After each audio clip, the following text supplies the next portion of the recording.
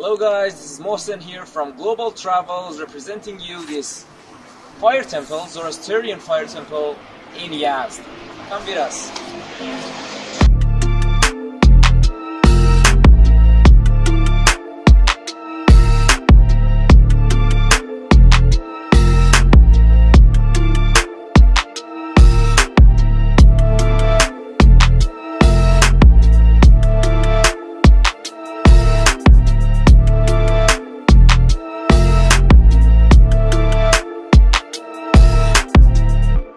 Zoroastrianism was the main religion of Iranians before the invasion of Arabs.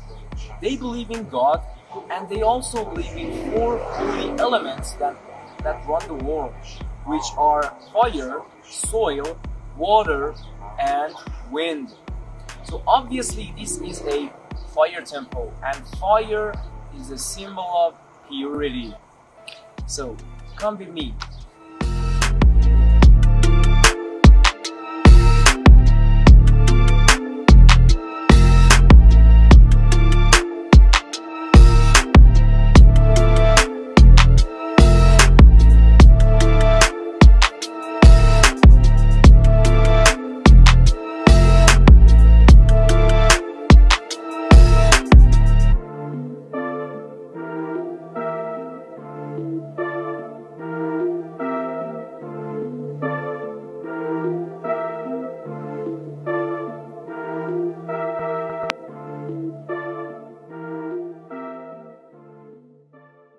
This place is holy and I'm not allowed to speak that much, so I'm gonna keep it as short as possible, so sorry for that. As I talked about fire, fire is the symbol of purity. But take a look at this fire. This fire is more important than the other, typical type of fires.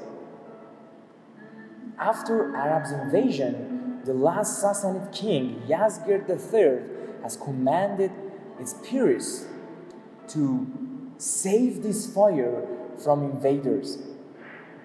Isn't it fascinating, guys? This fire has somehow managed to keep itself alive for more than 1,500 years. I can't just say anything more than this. I just can say that this fire is full of mystery.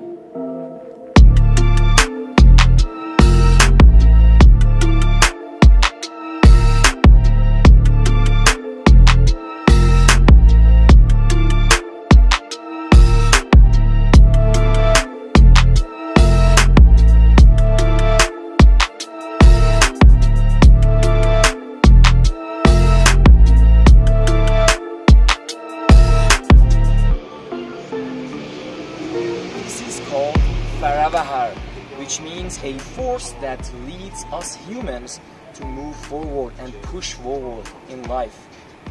Guys, Faravahar is the symbol of Zoroastrians, but this symbol contains lots of other symbols inside as well. Take a look, I'm starting from here. You can see the face of an aged man. It shows us humans that we have to consult with wise people in our lives in order to improve and push forward. Take a look. We have this ring. This is the symbol of promise. It means that whatever we say, we are responsible of that. Be careful that this ring is on the left hand, and as you know, all over the world, when people get engaged or get married, they put a ring on their left hand.